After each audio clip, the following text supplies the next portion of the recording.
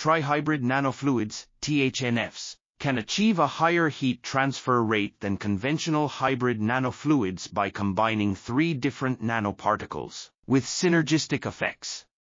These nanoparticles can have more diverse physical and thermal properties when chosen from a variety of combinations.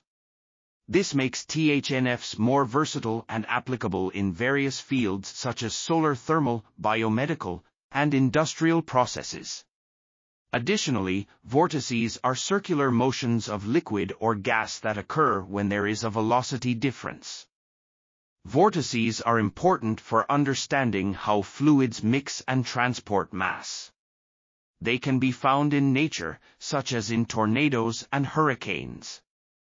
The aim of the current study is to primarily investigate the complex interaction of Lorentz force with the trihybrid nanoparticles inside a lid-driven square cavity.